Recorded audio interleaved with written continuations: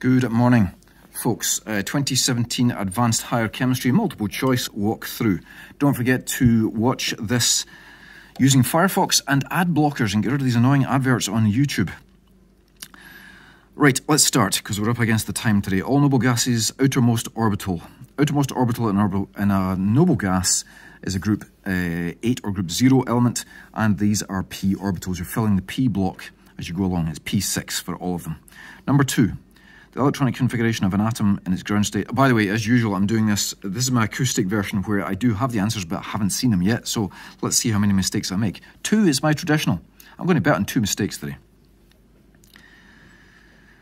It's an atom, and it's in its ground state, so I would just count the electrons up. 2, 4, 10, 12, 18, 19, and 21, which is scandium. Yep, there we go, scandium. Number 3, which line, get it on the screen, hey? Which line in the table should represent the 4 quantum numbers of an outer electron in a magnesium ion? So, magnesium 2+ ion. So that's 1s2, 2s2, 2p6. That's the magnesium ion. So we're talking p electrons. So n is 2, yep, so scratch that one. N is not 3. L has got to be 1 if we're talking p electrons, so we can scratch that one. There are s electrons. Of course, m can't be -2 if L is only 1, because m is negative L through to positive L. So that's our answer. Number 4, coordination number of ionic lattices. Never heard of it. It used to be in the course, by the way. But it was taken out. So this is problem solving. I really can't be bothered looking at this. This requires the radius from the data book. So this is a data book question.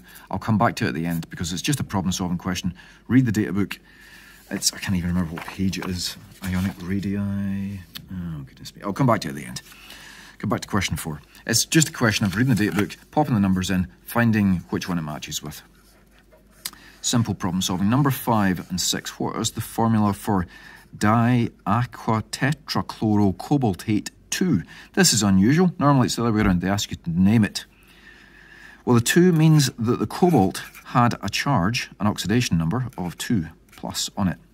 And I see tetrachloros, so there's 4 chlorines, which are all 1-, and 2 aquas, so H2O, 2. And does that help us? Oh yeah, we can chuck out that one straight away because it's got 4 waters. It's the wrong way around. Which just leaves us with a charge on this. 4 minuses, 2 pluses will mean a 2- charge, so it's going to be A. Which of the following indicators is most suitable to use in a titration of dilute hydrochloric acid with dilute ammonia? So weak base, strong acid, that means the pH of the equivalence point, not the neutralization point, the pH of the equivalence point where you've just neutralized the acid is going to be below 7. So we want an indicator that changes colour 6-ish or 5-ish. Let me pause this, I'll find the page in the data book for us. Okay, so here's the indicator. Sorry, it's multiple choice, you silly old fool. You've got the indicators, just match them up. Bromothiamyl blue, not bromophenol blue. Bromothiamyl blue, 6 to 7.6. Yeah, bit high. Phenolphthalein, 8.3. Nope. Methyl orange, that sounds promising. Phenol red. Nah. Phenol red for the same reasons as it can't be bromothiamyl blue, actually, which is quite nice. That sort of eliminates that. They would both be suitable. So, methyl orange. I really should have done that problem solving when I had the data book. You're a lazy, lazy person, eh? The pH of benzoic acid with a concentration of 0.01. Oh, this will teach me to be lazy. pH of a weak acid. The equation for pH of a weak acid, is actually in your data book. It's in the equations page. And it's a, whoops, don't drop the data book, okay? It's a half pKa minus a half log C.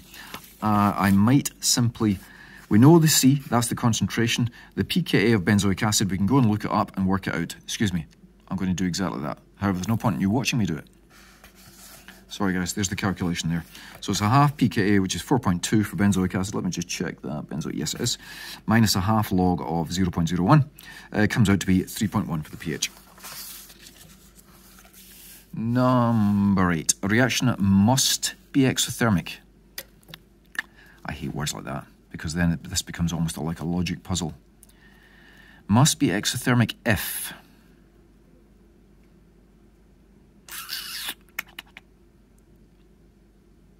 Oh, I know what they're doing with this one. They're rearranging our Gibbs free energy equation. Delta G equals delta H minus T delta S. If you rearrange to solve for delta H equals delta G plus T delta S. And what they're saying is what conditions must be true if this ends up being negative, because this is a positive here. So if you have delta G and delta S are both negative, then you could have a negative adding more negative. Yeah, that's always going to be negative, in fact. So I'm going to go initially with 8. Should I come back and check it? I'm going to go with 8 just now. If it was my exam, I would come back and eliminate all the others, but mathematically that makes sense, because if this is negative and you're adding more negative to it, you can only ever be negative for your answer. And of course, negative matches up with an exothermic reaction. Number 9. Doesn't fit on the page, now it does. For the reaction A plus B makes C, we got the following data. Oh, this is an unusual one. It's quite nice. They've rearranged things. Normally, they give you all the numbers here, and they ask you to establish the order. In this case, they're giving you the rate equation. It's K times B to the power of 2, so it's the second order with respect to B. And if we have a look at this, what have we got? Concentration of A is irrelevant. Concentration of B here, you had a reaction rate of 0.5. If you've doubled that, we need to double this to the power of 2, which in other words, times 4. So it's D. That because it's second order, because of that number there, by the way. That's why. And number 10, the rate equation for the reaction between nitrogen monoxide and chlorine is that. The units, oh my goodness. I'm going to tell the SQA off here again. I don't know why I bother telling them off. Nobody's ever watching this from the SQA, but that's really sloppy. Another paper where they made the massive assumption that you're measuring rate in a certain unit of moles per litre per second. That's not necessarily the case, but okay. It's algebra with units time. So rearrange to solve for K. And they're also assuming that these are measured in moles per litre, which is more valid. But that's a big assumption for the time there. Rearrange for K. Stop ranting, hey. Rate over NO squared times concentration of Cl2 to the power of 1. So that's going to be moles per litre per second on the top line. And the bottom line, by the time you combine all of these together, you're going to get moles to the 3 and litres to the minus 3. I'm going to take them up to the top line, cancel them out where I can.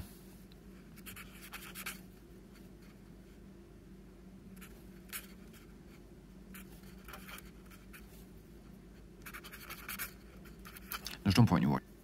That's the result. Litre squared per mole squared per second, the world's least friendly units. Going to go with that one. Number 11. Which of the following describes the bonding in ethane? Ethane is sp3 hybridization, which means we can throw out that and that. Sigma bonds only, sigma and pi bonds. Oh, it's sigma bonds only. It's just B. That's remarkably easy. I haven't missed anything there, have I? No. That's fine. Number 12. Pyridine has the following structure. The number of sigma bonds in a molecule of pyridine is... Now, at first glance, you're inclined to just go 1, 2, 3, 4, 5, 6, and of course 6 is there. But what you can easily forget is this is the skeletal notation. So there are H's on each of these points. There's not an H on there because the nitrogen has all 3 bonds used up. So in fact, 6, 7, 8, 9, 10, 11 is the slightly devious answer. Quite like that question. It's devious, but I like it. Racemic mixture, straightforward KU definition.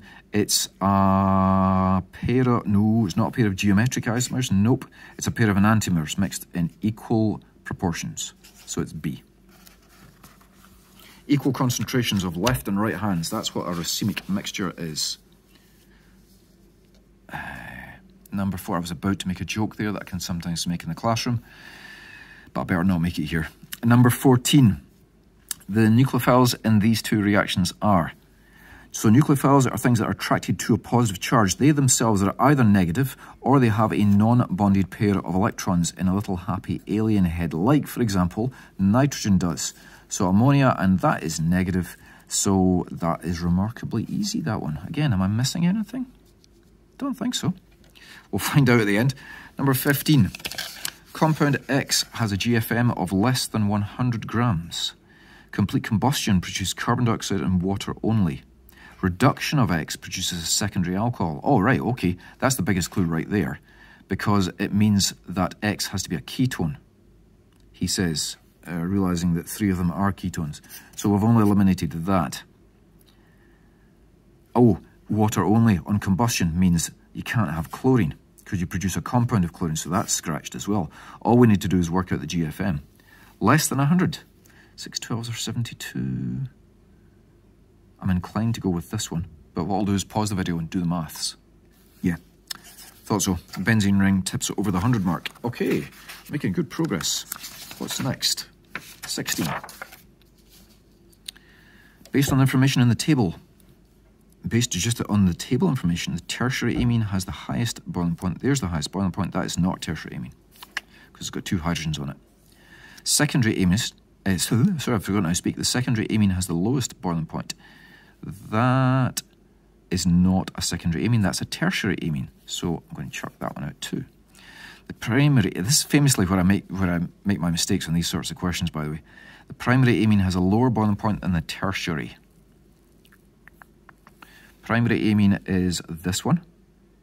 Since that's got the highest boiling point, I'm going to throw that one out as well. I hope this one's right, otherwise I've screwed it up. The secondary amine has a lower boiling point than the primary. Secondary amine has 2 alkyl groups. That's the secondary. And that is the primary. So yeah, I'm going to go with D for that one. We'll find out at the end again. 17.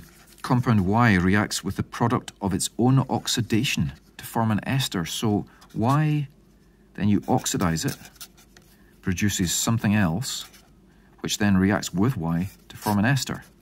Now, esters are made from alcohols and carboxylic acids.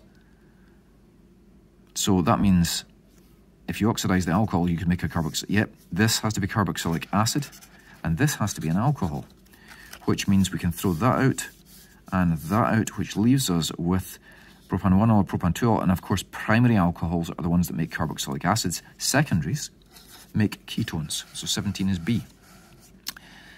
Which of the following statements about benzene is correct? The molecule is planar.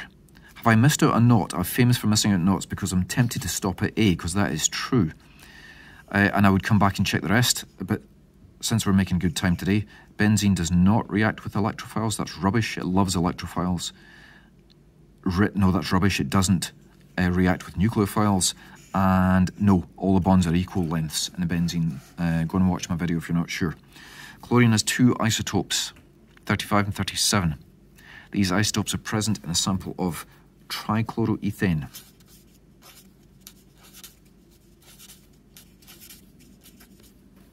The number of molecular ion peaks expected in the mass spectrum. So the molecular ion is just the GFM, because it's the whole thing. You haven't knocked any chunks off it yet, apart from a single electron. That's all you've taken off, so it doesn't change the GFM. Oh, because there's 2 different isotopes of chlorine. You can combine the isotopes, so these could all be 37, 37 and 37. That would give you 1 result. That could be 36, sorry. That could be 35, which would give you a second result. That could be 35, which gives you a third result. And that could be 35, which gives you a 4th result. I'm going to go with 4. See if I'm right later on. Is that right? So all 37, all 35, 1 35 and 2 37s, 2 35s, 4. I think so. Fairly confident in that one. He says, famous last words, how hard can it be? The following substance was analysed using infrared spectroscopy. Spectrum produced would not have a significant peak. Spectroscopy, infrared, there we go. Right, again, don't miss your knot here, hey. 1700 to 1680. That's aromatic CO stretch. Oh, I think we've hit the answer, because this is not an aromatic molecule. But let's just check the rest. 2962 to 2080, that's alkane CH stretch, that definitely would have. 3100 to 3000, that's benzene, oh dear. Benzene ring.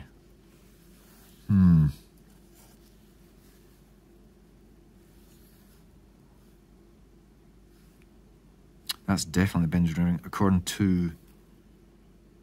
Oh, wait a minute, sorry. 1700, 1680 in the databook here. Read the flipping databook here, hey. It says aromatic and alkyl ketones. Missed the and. That's wicked. So it's the CO stretch, so yeah, it would have that. And 35, definitely check all the numbers here, hey. 35 to 3300, that is the amine H. So yes, that would definitely have that. So I'm going to go with C as my corrected answer there. 21. Binding to DNA to block the synthesis of some proteins. Binding to DNA. So the receptor... I'm famous for getting the medicinal questions wrong. I'm going to blame the fact I haven't taught it for a few years. That's my excuse anyway. If it blocks the synthesis of some proteins, then it is an antagonist. So I'm going to go with A or B.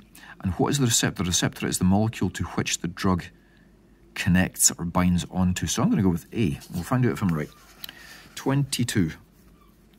Which of the following would be suitable as a reagent in the gravimetric analysis of silver ions? How are you supposed to know?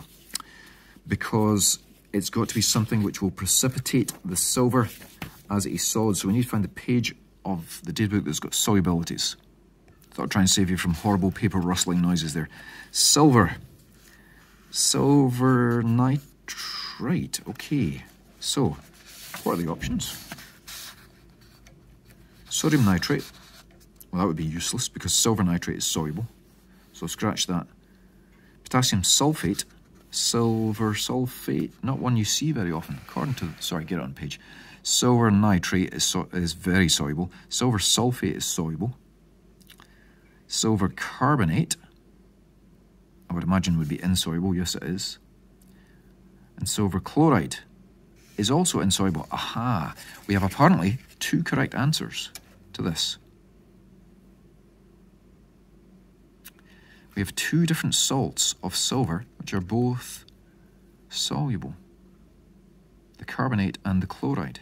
Which means we need to look at... I know how this works out. Just realised it. We need to look at the other reactants, which is the barium carbonate and the ammonium chloride. See, for precipitation, you need to add 2 solutions together. And I bet one of these is insoluble. I'm going to go with barium carbonate being insoluble. Let's have a look. Barium carbonate, insoluble. I thank you. Then the answer there is ammonium chloride. 23. Using colorimetry, the most appropriate filter for determining the concentration of green nickel ions would be? Well, we need the colour wheel for this, because if we have a look at green, we need the opposite end here. So, what we got? 390, yeah, that sounds feasible. 490, nope, definitely not. 540, no. And 680, nope, I'm going to go with A. Counterintuitive, that. You think it should be the green colour, but it's not, of course. You're seeing green because other colours are being blocked. Go and watch my video on absorption spectroscopy. It does twist the old melon a bit. 24, are we on screen here? Yes, we are, more or less. Thin layer chromatogram for a mixture of amino acids. Which amino acid has an RF value of approximately 0.75? Oh, come on, SQA. Okay, fine. So the RF value is defined as the fraction, how far up the dot goes in comparison to the solvent front. The solvent front has gone up to 8. So we want 0.75 of 8. 3/4 of 8 is 6. So there is your 0.75. So I'm going to go with Q.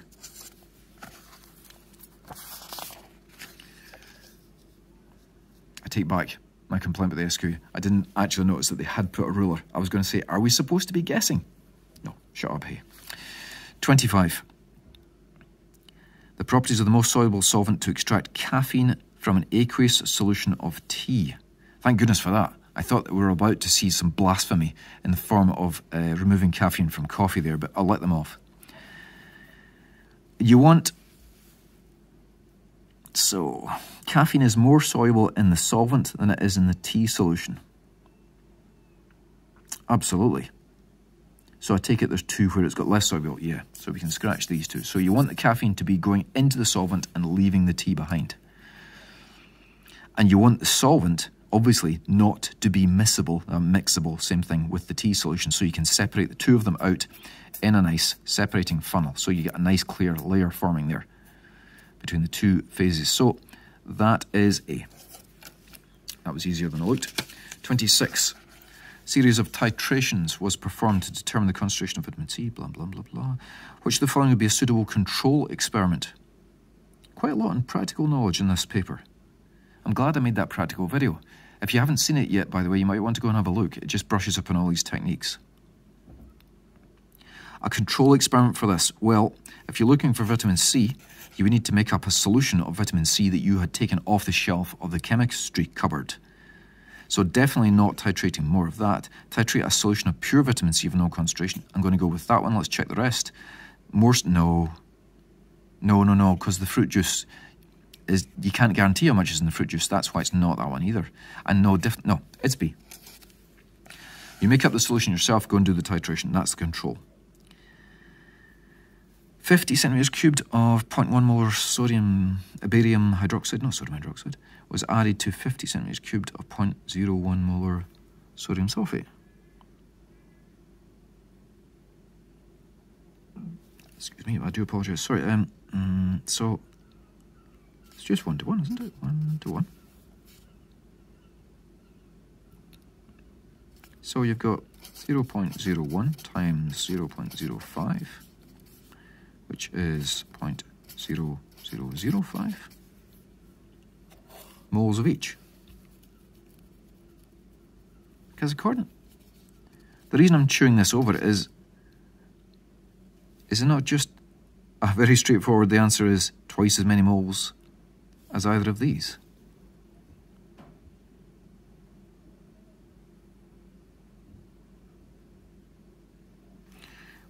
Oh, but it's not moles. Ah, it's concentration, and we've got 2 solutions of 50 centimeters cubed added together. Aha! Nearly caught me there, guys. I got nearly caught out by that. That's the number of moles, okay. Let me just check that. There's too many zeros here to be keeping track of in my head this time of the course. Yep. So multiply that by 2, you get that number of moles, and then divide that by 0.1, and you get 0.01. The answer's B. No, 0.001, which is the tempting first answer. Yes, there were 30 multiple choice questions in this year, in 2017. They have been jiggling around with a number of multiple choice questions over the years recently, and this was thought to be more of them. This has faded out of fashion for more written instead. 28. 1.06 moles of phenylamine reacts with 5.6 grams of bromine, which shows the correct stoichiometry. Oh, so we've got to turn that into a mass. No, sorry. That's a moles. Got to turn that into moles and then find out which one matches. Okay, there's no point in watching me do this. Okay, there's the moles, guys, and they're in the ratio of 1 to 3. So 1 of phenylamine to 3 of bromine. So I just turned 5.16 into a number of moles. It's an unusual one. I had to go and look up bromine's GFM, 79.9. 29, ibuprofen. Structural formula there. If one tablet contains 300 milligrams, so 0.3 grams of ibuprofen, approximately how many tablets can be manufactured from 1 mole of... This is like a maths question. Oh, it's giving me a headache just thinking about it. Formula, jeez. Right, they're checking, by the way, don't forget skeletal formula, so there's H's on there. Don't use C6H6 for the bromine ring. For the bromine ring? Hello? Got bromine on the brain. Benzene ring. So this is going to be, I'm going to work out the total molecular formula of this. Okay, so the GFM was 205, and there's 0.3 grams in each tablet. So 205 divided by 0.3 gives us 683, which, just to make life that little bit more awkward, is they have put it in scientific notation. Oh, 683 doesn't match up with any of these. Have I done my GFM wrong? Ha, I can't count mages. It's H18, which gives you 206, which means it's 687. So the answer is B. Hi, with the last question, blimey. And then it's time for marking. Let's see if how well I've failed. The term accuracy is used to describe how close an experimental result is to the theoretical value, and the precision describes how close numbers are to each other instead. Percentage by mass of chlorine in this, both accurate and precise. Okay, so we need the answer. Percentage mass of chlorine in this lot here. So we're going to need a barium. Barium's not one I know very well. 137.3 plus 2 lots of chlorine, which is 71, isn't it? Yeah. Plus 2 lots of water, which is 2 times 18, which is 36. And then we're only interested in the chlorine. Yep, so 71 on the top line times 100. Let me see that answer. So 29.06% by mass. So it's not these ones, that's for sure. They are not accurate. These ones are accurate, but if you have a look, then this one varies by quite a chunk. It varies by 0.9% there. Sorry, more than that. Yeah, so that's not precise, whereas these only vary by 0.1%, so that's your lot. Right, marking time. If I haven't made any mistakes, which is highly unlikely, I'll say bye-bye at that.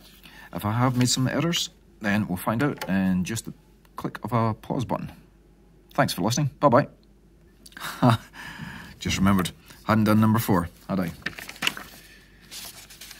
Radius ratios. Iron radii selected ions, page 18. You can hear the sigh in my voice there. Okay. Zinc sulfide. So this, by the way, this is page iron radii selected ions, which is page 18, which you'll never ever use again. So that's why they're just making use of old content. This used to have to be memorized. Zinc 2 is 74, and sulfide is, where's my sulfur? There is 184. So 74 over 184 comes out to be 0.4 radius ratio, which falls into this category, so the answer must be B. By the way, so far I have not made a single mistake, which is not like me. I must not be feeling well. Number 3 is C, number 2 is B, and number...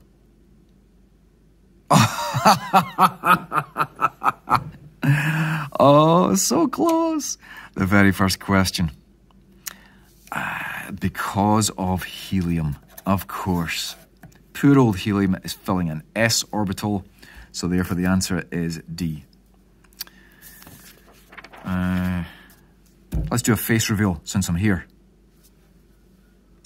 Ta-da! Oh, saved by the bell, literally. Thanks for listening, folks. Bye-bye.